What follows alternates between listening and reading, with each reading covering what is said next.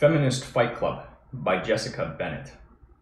Feminist Fight Club from 2016 sheds new light on the rampant sexism in the workplace and equips women with the tools to take down everything from mansplainers to personal feelings of self-doubt.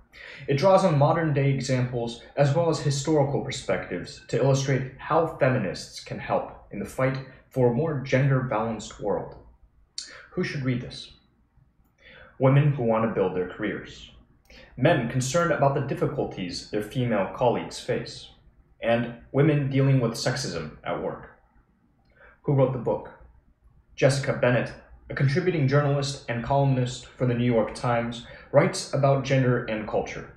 She graduated from the Newswomen's Club of New York with honors and has received awards from the New York Press Club and GLAAD. What's in it for me? Continue the fight against gender discrimination. In 1970, U.S. politician Eleanor Holmes Norton represented 60 women who sued Newsweek magazine for hiring only men. It was the first public event of its kind and resulted in a win for women everywhere. Yet, almost 50 years later, the fight for gender equality still rages on.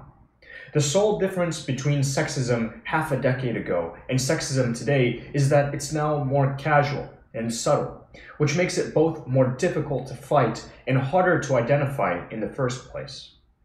If you've ever wondered whether you're being oversensitive or if you're in fact experiencing the brunt of some cold, hard sexism, then these blinks can help you out. They'll help guide you through commonplace examples of sexist behavior and provide you with actionable advice to ensure that you're better informed and capable of dealing with discrimination in the workplace.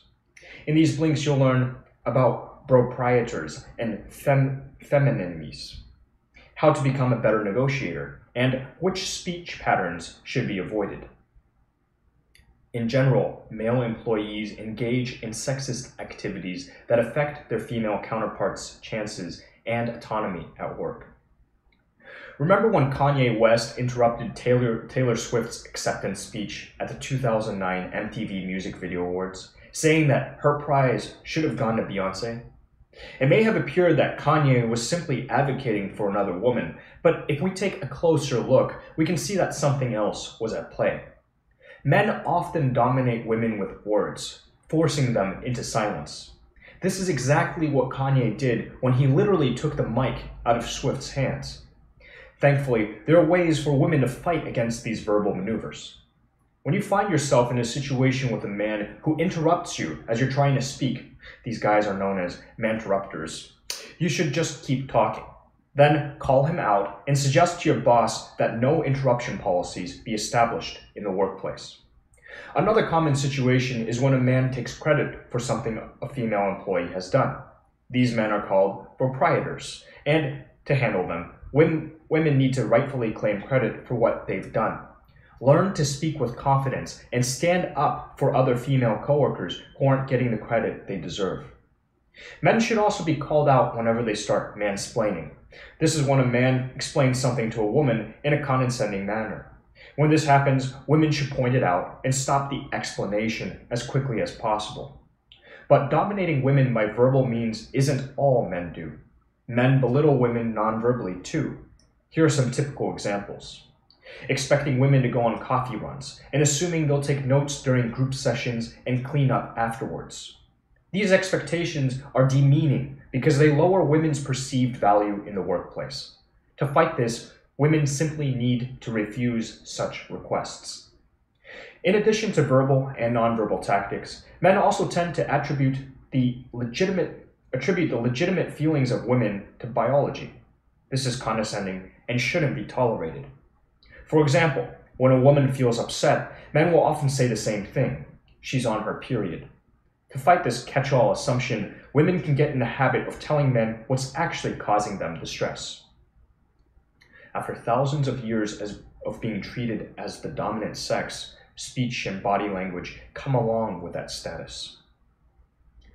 Women are also partly responsible for the hardships they experience in the workplace.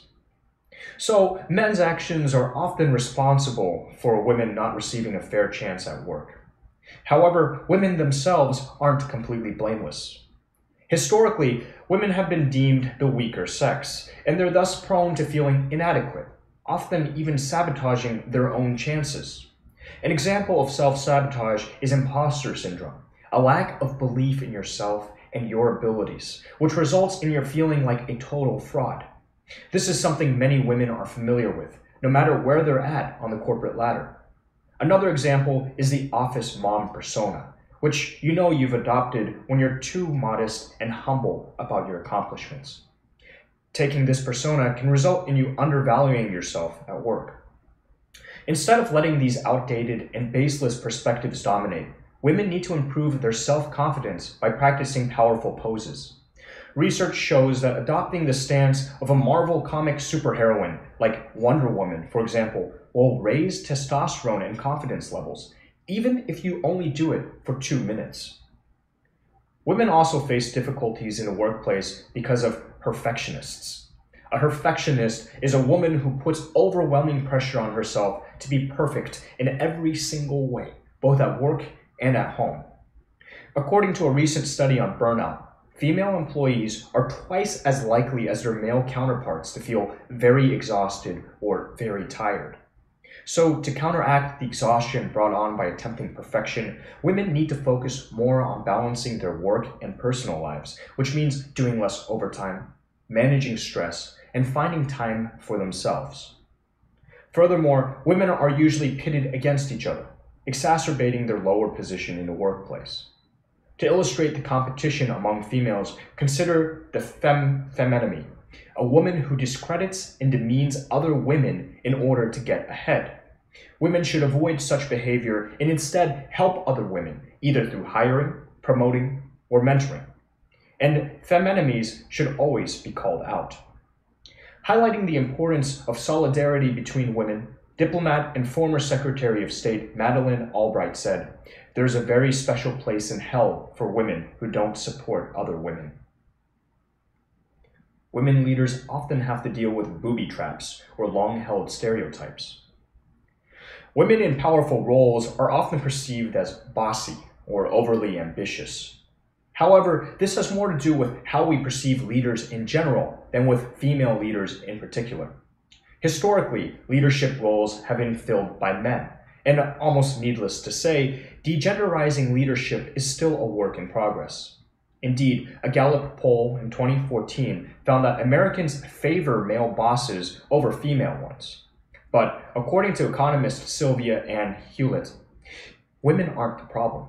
Rather, leadership is generally viewed as an inherently male characteristic. So, to change this perspective, women leaders need to collaborate more with other women, either via mentoring or creating professional networks. It's important to understand that successful women are an invaluable resource for other females, and that working together is the only way for women to move forward and degenderize leadership. Today, women are undervalued, which is evidenced by how they're treated. For example, women in leadership roles typically have to prove their intelligence more often than men do. It's simply assumed that they're not up to the task. Perhaps you've heard people say things like, "But you don't look like an engineer," when confronted with a woman occupying a position of power. When you hear these sorts of comments, the key is to ignore them and let your intelligence speak for itself.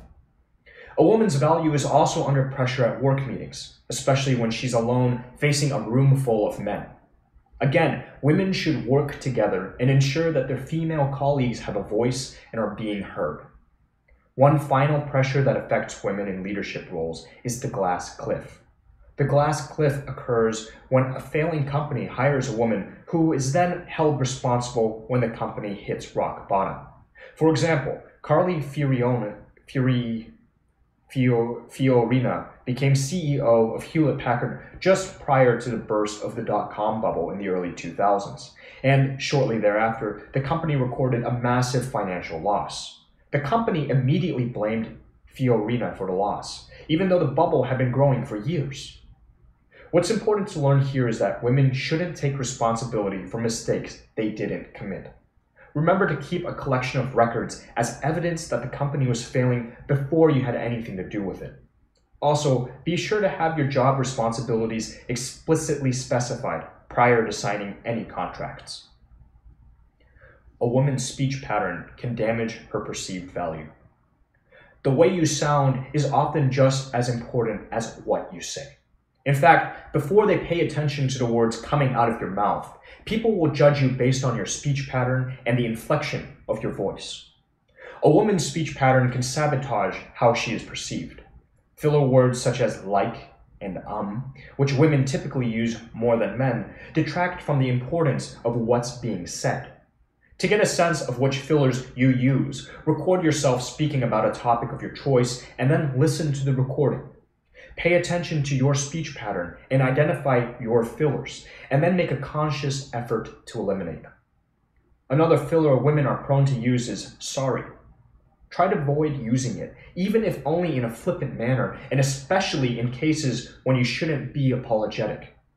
Similarly, hedges such as "I'm not sure if this is right," but should be avoided. They make you sound fearful of being incorrect, even if you're right. Instead, learn to speak your mind and stop saying "I feel like" when you're trying to argue a point. Beyond fillers, the two worst trends in female speech habits are upspeak and vocal fry.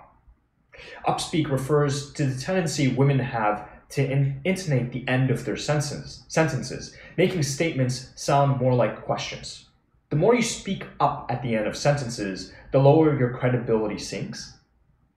Vocal fry occurs when women and men elongate their vowels, resulting in croaky or creaky speech.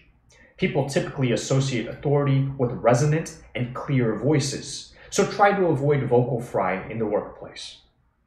Speech patterns may be hard to change at first, but it's not impossible. Practice talking with a strong and powerful voice, and remember to refrain from upspeak. Eventually, you'll see your colleagues and managers giving you the respect you deserve. Compared to men, women are less likely to negotiate work, pay, and benefits. Negotiation isn't up everyone's alley, but women tend to avoid it more than men, even if they deserve to be recognized for their work. Thankfully, there are tactics to help people, especially women, to become better negotiators. The key is persuasion. Women entering into a negotiation are already at a disadvantage due to the wage gap and a misperception of being pushy.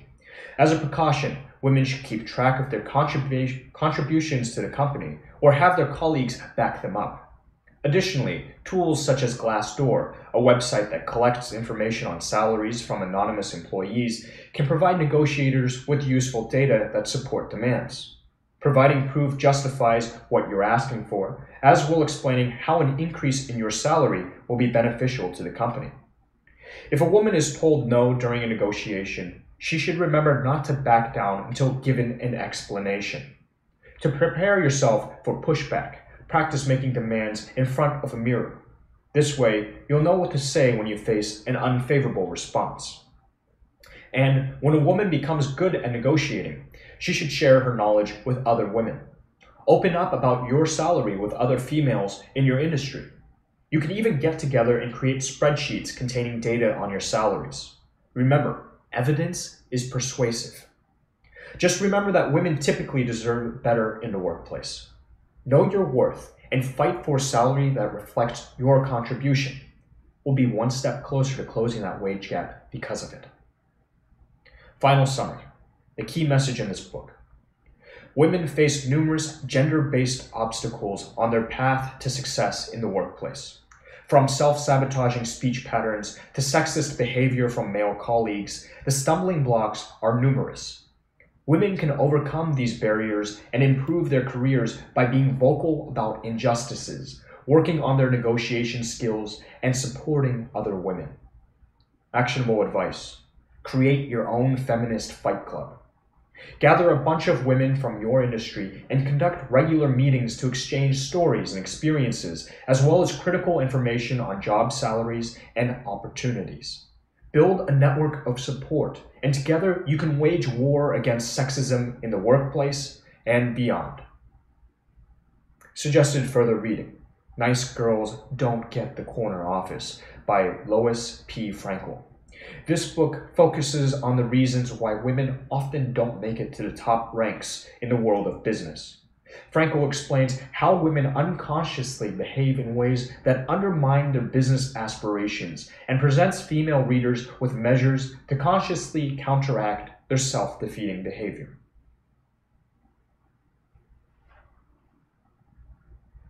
I like this number.